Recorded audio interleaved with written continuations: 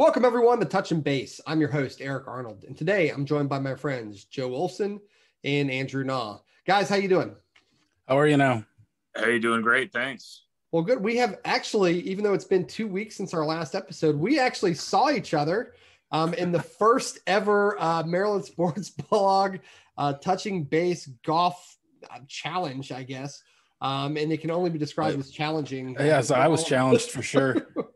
But it was really good seeing you guys, good catching up, but I'm still, I prefer to see you guys at a distance.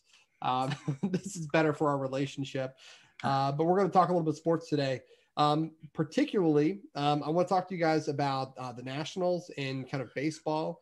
And if we have some time, I have some Olympic questions for you guys, that we can get into. But before we do any of that, for a reminder for our viewers, and we've actually got a couple of them, we like to get together once a week. Hi, Mrs. Arnold. Yeah. Hi, Mom. Hi, Dad. Thanks for getting together, watching this, and we like to have a drink together once a week, especially during the time of COVID and everything else. Although it seems like that's kind of opening up, but even though we're at a distance, we still like to share a drink. So the ever important question: what are you guys drinking tonight? Well, I've got, in the spirit of me moving to Pennsylvania in a few months, I've got the Yuengling Golden Pilsner. So we'll be living about an hour away from the brewery. So we're looking forward to that. Still grinding in on the Land Shark, what seems about a 48 pack at this point, but I did just take a count. I took attendance. This is 104 remaining. So hopefully between a couple tonight and a couple the next time, we'll be done with that. And I can spice up my life a little bit.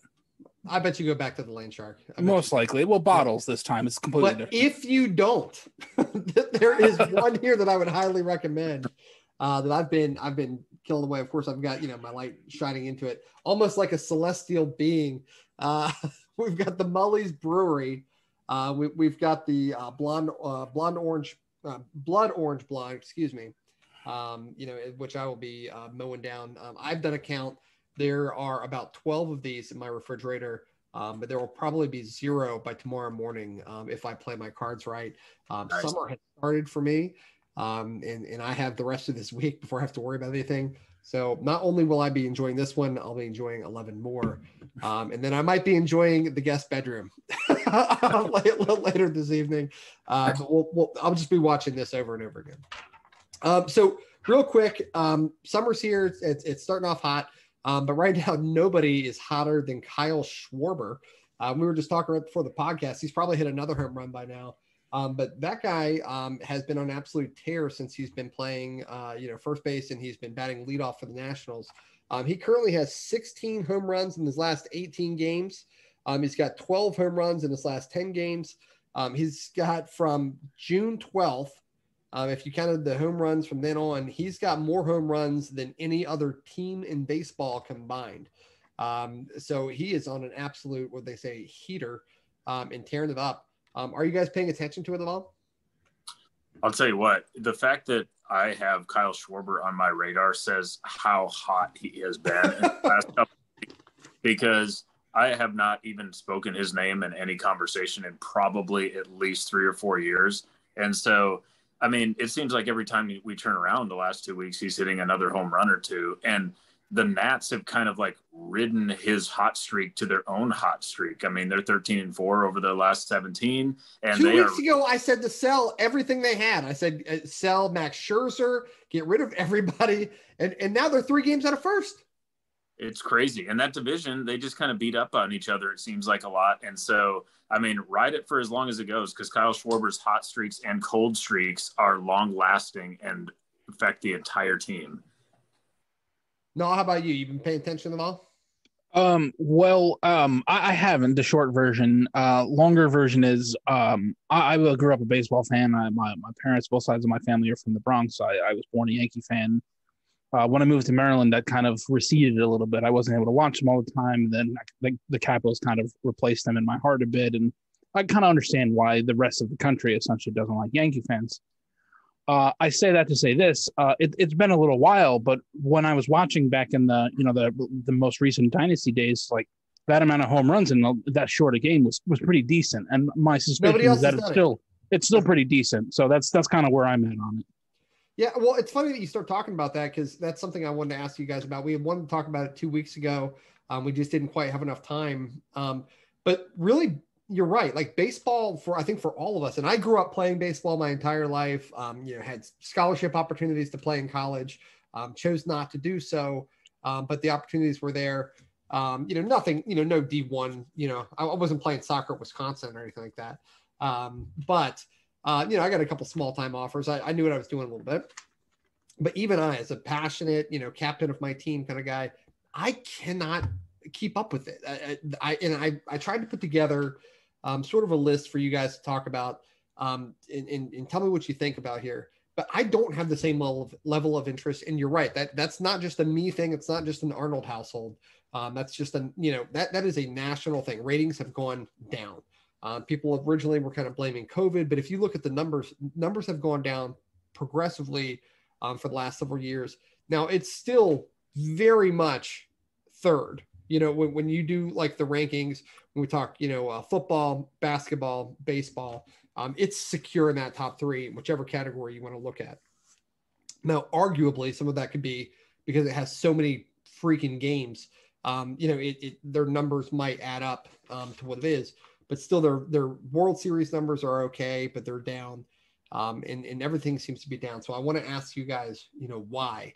And I've got a couple things on my list, but just out of curiosity, before I get into my list, what are your guys' initial thoughts? Well, I wrote down a couple of things, and the first one is that we just don't know how much time a game is going to take, right? All the other sports that we talk about, football, basketball, hockey, soccer, whatever it is, they all have kind of a finite amount of time in the game. And so if I'm signing up to watch a baseball game, it could take 2 hours or it could take 5, The average game is over 3 hours long. The game itself is slower than a frozen sloth on Benadryl. It is the longest possible scenario to sit down and watch. And my attention span doesn't last a 30-minute podcast, much less a 3-hour baseball game. The pace of play is ridiculous. I mean, I think that a frozen sloth on Benadryl is something everybody can relate to. So I'm glad you brought that up. That's perfect. But I mean, honestly, we can't go, like, if we go out to dinner and our wives go to the bathroom, like we can't not look at our phones. So every time that there is a down moment in a baseball game, it's just an opportunity to get distracted by something else. They're shortening movies now, like the series. They're 30 minutes and then you can kind of watch them in spurts on Netflix or something like that. Now they're doing these limited series instead of like one movie, all to combat that and combat, our phones, like the attention spans are lower. So to sit down for a baseball game, it's ridiculous. No? Yeah, it's interesting. I think back to it and like what viewership for baseball was like for me. And like I said, growing up, like I grew up outside, not too far outside New York City. It seems like baseball was always on in someone's house, right? Like my mom still watches it. My mom was 70 X years old, still, like, she came down the other day, visited, and she was telling me, oh, the Yankees were losing when I lost them on the radio, right? Like, she's still into it. And I think a lot of my baseball viewership and fandom came from the fact that the game was always on in my house. And that's just what you did on a Saturday afternoon or Sunday afternoon or, evening. I'd go to summer camp and I'd come home like, 7:05, 7:35, like, what's Bernie going to do tonight? Whatever it is. Right. And that's what it was. And then, I got older, I got into the things that I was doing. I went off to college and I wasn't watching all the time, but I'd still get in on the playoffs. And then, like I said, when I moved in, I couldn't watch it every single day. And that's what I'm beating around the bush, but like, I don't even know that I would have it even at that point because of some of the things we talked about, right? Like, it is fairly slow. And then, like, when you get introduced to something like hockey, that's just like, you almost can't not look at it because something could happen. Mm-hmm. Right, like, it's hard to go to baseball, and I love going to games. I used to, when I lived down your way, go to the Blue Crabs game and have just a great time. An experience. Going to the game is still an experience. Well, yeah, for sure. And I think when I was in school, in college, and I went to college in the Bronx, and my buddy and I would walk up. I don't remember the road; it not too far. But would walk up to Jerome Avenue and catch the 4 train and take it right to the stadium and, buy $5 bleacher tickets, right? And it's like, we could see the Yankees for $5. Like, you kidding me? And we did that a handful of times. So, yeah, like, going to a game, different experience. And I think I still would go to a game.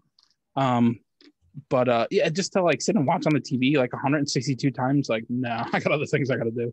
Yeah, so that's number 2 on my list is 162 games, like 162, 81 home games.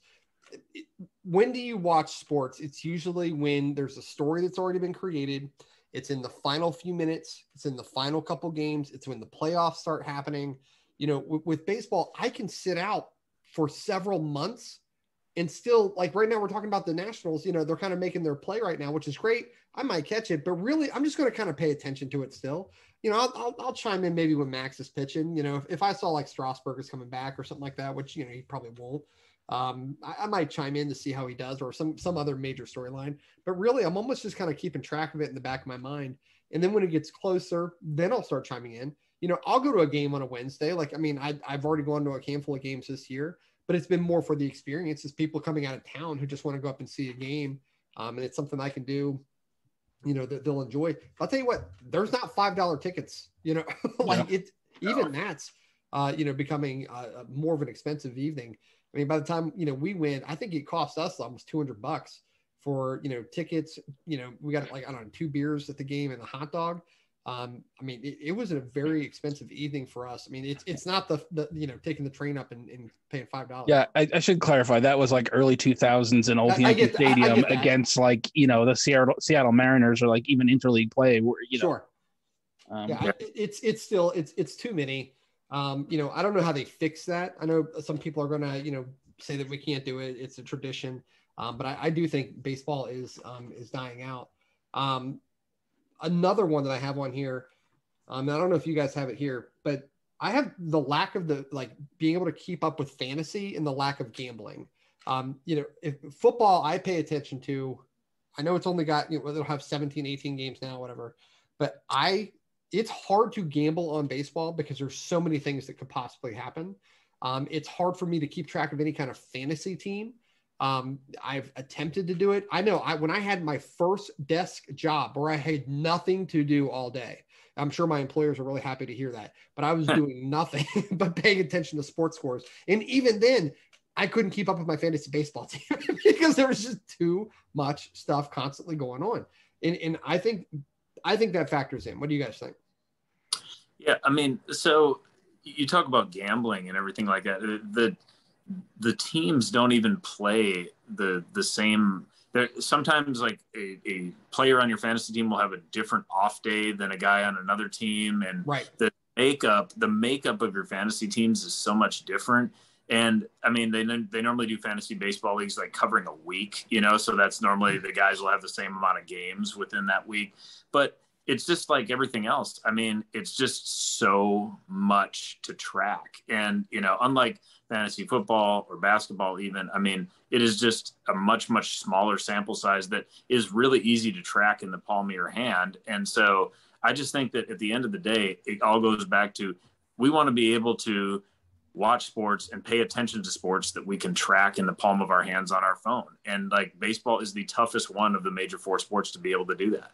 There's so much stuff that's happening in a baseball game that can't be seen on a TV. There's a lot of chess that's happening for those who understand the game. And that's a totally different subject.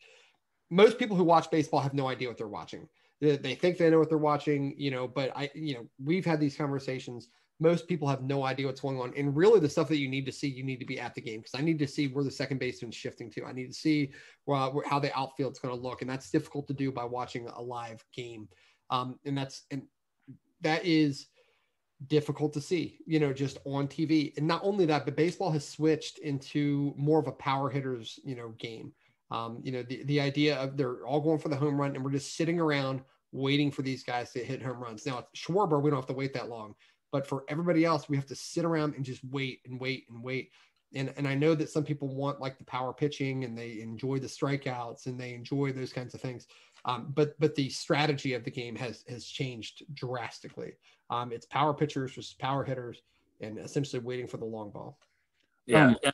Well, go ahead, Joe.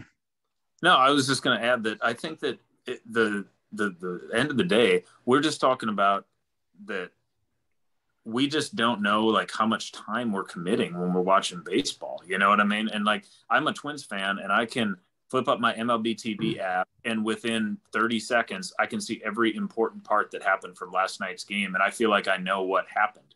And you feel caught up. Yeah, you're with it.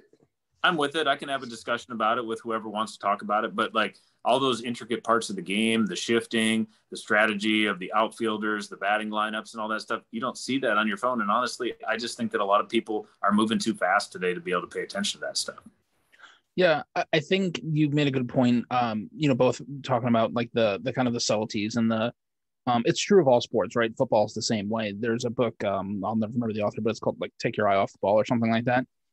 And there's all the things exactly like you're describing, the nuance that goes into the game, the subtlety, the alignment of a cornerback just, can either give away coverage or disguise the coverage, et cetera. Right. And like, I coached football for a little while. Like I got into it. Like those things are just phenomenal for me. Like give me that all 22, give me that in zone cam. Like I want to see it all the time. I watch it hours. I'll rewind the TV, like copy and look at stuff. Football is still approachable if you don't have that level of interest in the nuance, right? Because there's something happening every 40 seconds. Baseball, you just don't have that, right? Unless the ball's being put into play, for your, the kind of the example that you've given, like for the common fan that are just there for the entertainment, nothing happens unless the ball's in play, right? And even then, how many plays are routine? If there's a fly ball, you're not wondering if he's going to catch it. I mean, like it would have to be an error. I mean, like it would have to be like if there's a ground ball to shortstop, or it's not an absolute, just rocket going through the infield, you pretty much know how the play is going to be. And if I'm watching Sports Center, like if I'm watching like the highlights of a game, I can pretty much know what happens. I mean, like it's always the same thing. I can see, guy makes a great catch, dive, catches it. There's something about the way that baseball is even replayed and shown that it looks like the same thing every single time. Yeah, I mean, if you talk about just being attached to their legacy and everything like that, I mean, the resistance to change, I think, is probably worse in baseball than it is in any of the other sports. Gosh. I'm so glad you brought that up. Like, I'm gonna finish your thought, but I have something on that. Yeah, I mean, so first of all, we talk about, I kind of know what amount of time I'm committing if I'm watching football or a basketball game or a hockey game. Baseball, not only do I not know, but I mean, it seems like all the other sports have changed their rules and changed what's good. Like you talk about the changes in overtime in football over the last few years. Like they modified that to kind of, move the game along a little bit faster. You know what I mean? And basketball has never really been that long to begin with. And so like, it's a finite amount of time. In baseball, they've done a couple of things like adding a runner and extra innings and things like that, and adding timers and stuff like that between pitches. But like, there's still so many parts of the game that just have no time limit on them. There could be a 15 pitch at bat. There could be a couple of pitching changes in the same inning. There could be a couple of walks, just a big blow up 10-run inning that just have no time limit on them. And people I think that they just lose interest and they start looking at their phones. Yeah, I want to ask you about that on how to fix it here in just a second. But you bringing up the idea of kind of the historians and the purists and those kind of people, we've all talked to them. We've all been friends with them. Heck, Andrew, you and I played softball with one of them, but like. Any softball, how are you, bud? But the purists of baseball are Poindexters who don't know what they're doing. Like they are numbers nerds who don't understand. Ooh. They can understand every statistic. They can tell you, every, historical contribution, but they have no flipping clue of what they're actually watching or what they're actually supposed to be doing. And it's annoying as piss because they get so mad about the history of the game. But what they don't realize, the game's going to be history if they don't keep up. There are too many other sports that are far more interesting to pay attention to than baseball. We only had a couple options growing up as a kid. It was essentially soccer, football, baseball, or basketball, as maybe like my fourth option in this area. Now we have hockey, we have, MMA, even for kids, they're doing like that kind of stuff. There's more things to watch on TV. Like you were talking about, your mom watching, all the Yankees games. I remember my grandmother on TBS watching every single Braves game that ever came on. I could tell you every single thing about Otis Nixon and Terry Pendleton and all those guys, from back in the Smoltz, the Maddox, the Chipper, the long ball, like, Glavine, all those guys, Denny Nagel, like some of the fun ones from back in that day.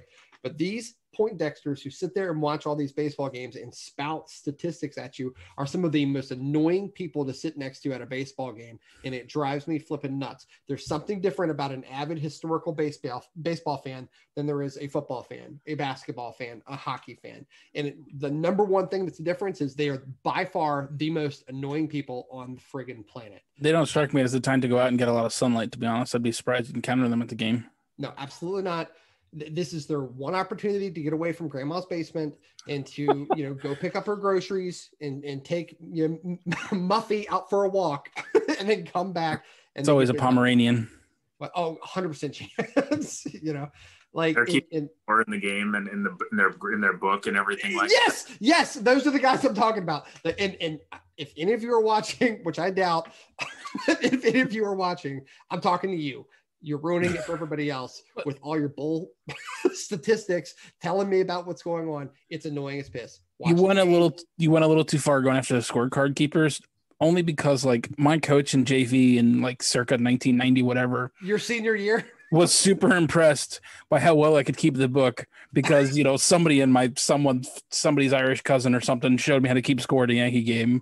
And like I was the only one that could do it. Now, that's probably just lots of reasons for that, but whatever. Neither here nor there. That's why you were on the bench. It was too valuable to keep the record of this JV game that was essentially in a parking lot.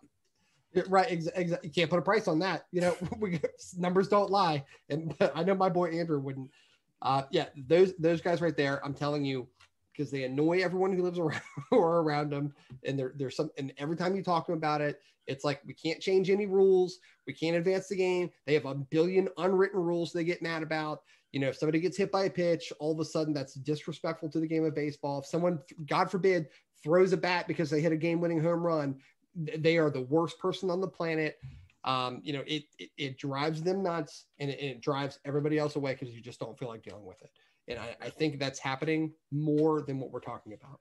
Now, we love pointing out problems. Can we point out any solutions to these things? And we've talked about a couple of them. Do you guys have any initial thoughts on fixing it? My initial thought would be they're the only major sport that doesn't have a salary cap right now, which that's interesting. Which rules out 50% of the markets for these Major League Baseball teams. Yankees fan, I'm talking to you. Right. And so I'm talking about being resistant to change. All these other sports have put in salary caps to increase parity in their leagues. So all the teams have somewhat of a fair shot of competing year in and year out. And baseball is by far. They're creating a more global market, or a more, at least not continental market, because everyone's been good for a little while. I mean, even the Nats won the World Series in 2019. Even if they suck this year, I'm still going to pay attention for another couple of years because they won that World Series. Yeah, but why have they not had a salary cap? Why did the Yankees get to spend $400 million and the Twins can't, or the Royals can't, or the Diamondbacks? They're just choosing not to. Stop being poor. Yeah, that's what it is. No, I agree. I'm sorry, not to cut you off. I don't think there's anything wrong with that. I think I would like to see something. I think that's just in terms of parity, in terms of it's a little bit more interesting. There's other things that happen in the course of a season or an off season that start to matter when you have something like a salary cap, right? Because you have this guy, the Schwarber, whatever that you were talking about earlier. Kyle Schwarber. Nice. Yeah. He works out on the corner of, down in Baltimore and across from Shock Trauma, selling his wares. Same guy. I ruined it. Somebody else talk. Okay, so pace of play is one that we talked about. I really do believe that there should be a pitch clock.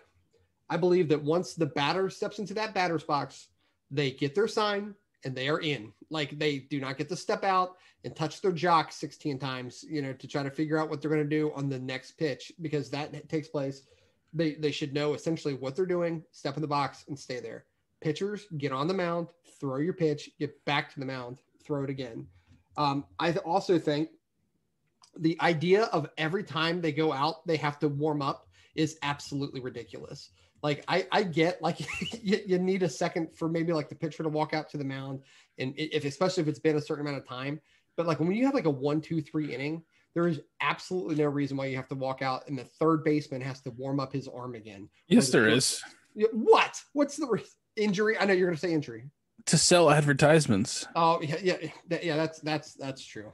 Although, as the NHL will show you, you can squeeze those in a lot of ways. Find another way. You know, yeah, I mean, no, and that's fair. I was just getting your goat. Like, you're not wrong, and you got it. Yeah, congratulations. Like, but they've got to figure out how to get that going. They don't need to warm up. I would say, especially like if you're not a brand new player, you know, it is your responsibility to be warm by the time you get out to the field. When there's a turnover in football, you don't get, and you're, you know, nursing an injury on the sideline. They don't care. The game goes on. Like, you have to go out there. I wish they would do something like that. I wish there was also no mound visits. I would say absolutely none. If you're going to be taking him out, you take him out. Everything you need to say, you say before he gets out onto the field, you know, with the pitcher. Like, that's a valid point. I mean, like, how fragile are their psyches that they need like words of encouragement, you know, right. Like pitch the ball or don't, you know, do you like, need like to rest your arm for a second because you've been getting pelted around? Maybe, you know, like a part of me gets that. So maybe you get like the catcher can come out there one time and give you a quick, you know, a breather or something like that to let your arm rest. I get that. But at the same time, like, you don't need to come out there. And I know they've restricted the number of limits, but you don't need any. You really don't. Like, I've never seen them walk out and go, "Hey man, I'm going to take you out." The pitcher says, "No, you're not." Okay. No, it hasn't happened. Sure. But typically they walk out before they get out there. They do this little number, you know, and then the guy from the bullpen comes running out the pitch and the other guy leaves. You can do that from the dugout. You don't need to go out there and explain the game to them. They know what's going on, or they should know what's going on at that point. I also think you should make it easier to steal a base because if they're making all these things easier for home run hitters, I would actually like to see some of the excitement comes when a guy gets on base. And I think we need to start rewarding some of these speedsters to make the game a little bit more interesting, because that's when some of the other action, you know, can happen. So if how that's going to be, not exactly sure, but if you, that was my question.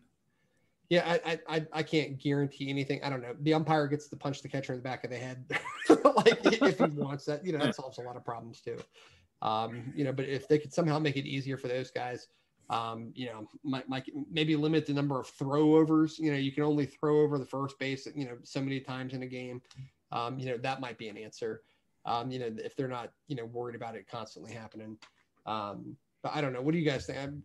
Any of those ideas you like, dislike, or, I mean, you're acting like the ideas for shortening the game haven't been brought up yet. I mean, we all play bar league softball and things like that. I mean, how about on the third foul ball, the guy's out? How about there's a run limit of 5 runs in an inning? How about if you're up by 10 runs after the 6th inning, the game is over? You know, like, why? You got ruled, son.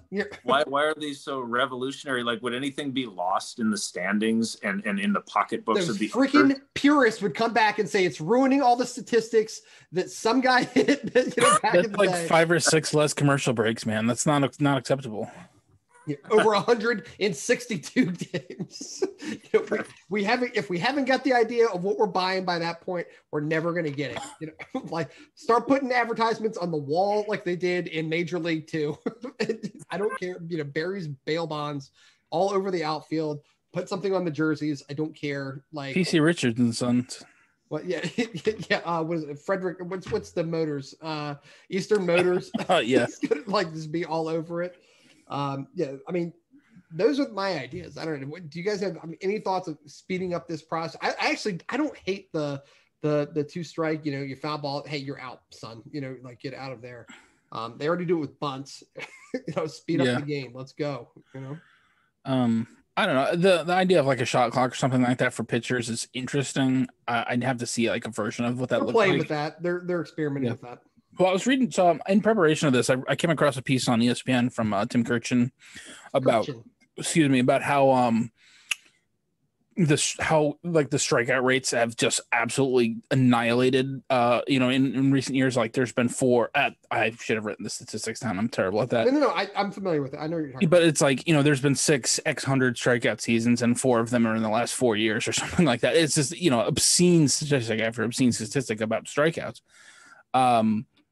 But one of the things that he is mentioned as like an alternative, or to try to like kind of level the playing field a little bit, because it talked a lot about how much harder pitchers are throwing. Mm-hmm. Like the average pitch fastball now is 94 miles an hour or something, and it was they had to make the adjustments. Well, it was everything for a long period of time was to help the hitters out to make, get more action. It was 89 10 years ago, and you think 10 years ago or 20 years ago that was a long time. It's nah, bro, that's the time I was talking about when I was going to the Yankee game, right? Which is I'm old, whatever.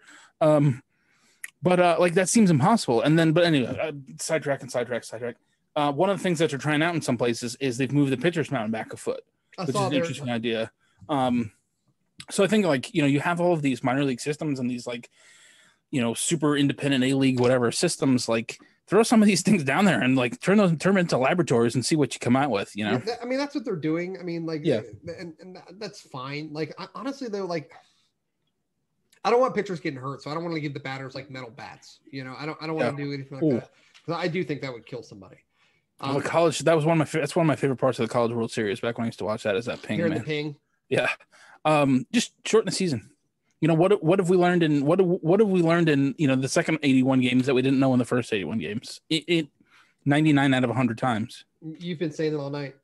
Sure. Cash money, homie. Yeah.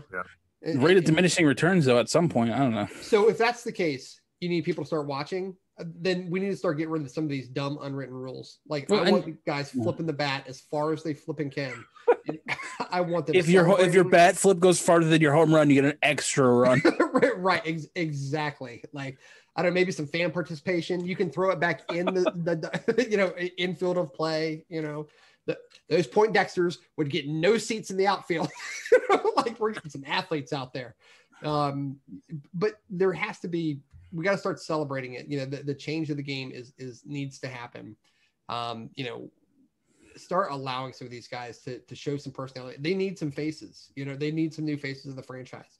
We talked about Ohani, from Los Angeles, Tatis Jr. They're trying to push, him.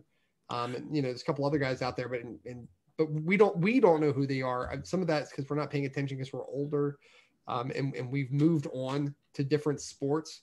Even though baseball was my passion, I would much rather watch a football game, a basketball game, especially a college basketball game, an MMA or UFC fight. I would rather, honestly, I'd rather watch golf, and I can't believe I'm saying that, but I really would. Hard no. Yeah, hard pass for you. I understand. Yeah. All right, we only have a few minutes left, and I want to try to at least get this in before the end of our podcast. The Olympics are coming up. Speaking of sports we don't normally get a chance to really watch, are there sports that you're looking forward to seeing over the summer, or is there a sport that you're kind of surprised isn't more popular than what it is?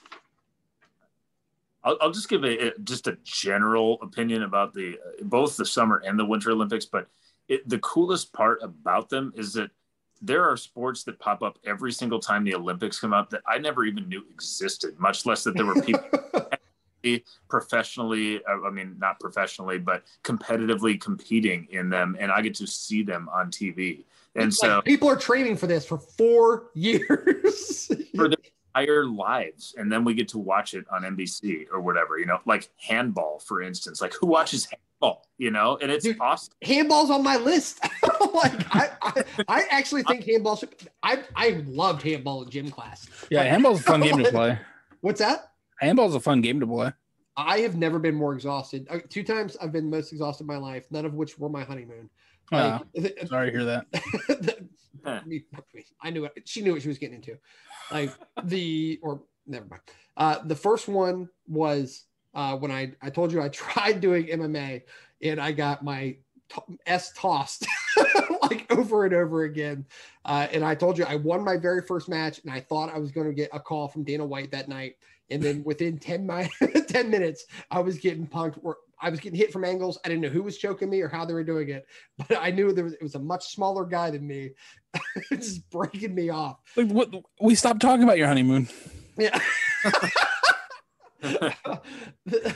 The second time I was playing handball, and I couldn't do racquetball's on that list too, by the way. I like oddly track and field, despite my Zoftic status that I exist in now. I used to run track when I was in high school, and I actually coached track for a little while. What track did you run? I ran the 100 meters, and I did some of the horizontal jumping, not the horizontal mambo. Not. I sure as did. I did the triple jump and I did the long jump. Not well, but I did it. I was decent at the 100 meter. Excuse me? Who was chasing you? It was a way to get it over faster. Yeah. I ran the 100 meter. Honeymoons. Yeah. At least had a honeymoon. The 100 meter I wasn't bad at because all the guys that would smoke me because they started better in the 55 in the winter time, like in winter track is a 55 meter. I just couldn't get fast enough that quick. But the 100 meter was a little bit better because some of those guys would start to kind of lose it at that 55 mark. I was just getting this rig rolling, you know.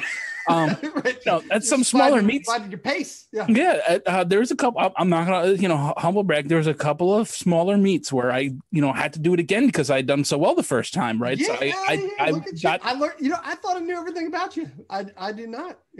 So I placed in a few of my heats, not a lot. Again, not a lot. A few of them. That I got to go on to the next round and do it again, which was probably in that sense a punishment. But I did it. Did I tell you I was on my college track team for 1 month? I did not know that about you. I was a college track athlete for 1 month my freshman year, because everybody I knew, all my friends were on the track team, and they were like, "Why don't you come out and figure something out?" And I went and I threw the javelin for 1 month, and the very first time I threw the javelin, it helicoptered, as did the second, third, and fourth time. And then the guy who was showing me how to do it, like when I finally figured out how to make it stick and throw it in the ground, that kind of good stuff, like do the big wide throw, I threw it maybe 20 yards. Now I could throw a baseball from end zone to end zone at that time in my life. Then the guy who was helping me, who was going to I was supposed to be as good as, he could stand in the end zone and throw it through the uprights of the other side. And I looked at my coach and I said, "I'm supposed to beat him?" And he said, "Yeah, he's good. He's top 10 or whatever it is in the country." And I knew then and there that my javelin throwing career was coming to a very short end. So I tried for a month. Mama didn't raise a quitter, but my dad's a realist. Yeah. And I knew how that game was going to end. Go ahead, Joe. Sorry. If we could add some ratings to this show, maybe we should add some video footage of you throwing that first javelin. Sure. I think that would add our viewership substantially if you could get one of those helicopter throws on here. Yeah, I'll see what I can do. Guys, we have less than a minute. I hate to cut you off here, but I think we're going to have to. Real quick, cheers to you guys, because we're going to get cut off. Drink a Mullies. Guys, good seeing you again. We'll see you guys next week. How's it sound? Sounds good, man. Thanks. Good to see you guys. Sounds delicious. Yeah, good. Yeah, likewise. Have a good week. Your javelin throw would look like the time I punted that basketball and almost killed that horse. Joe.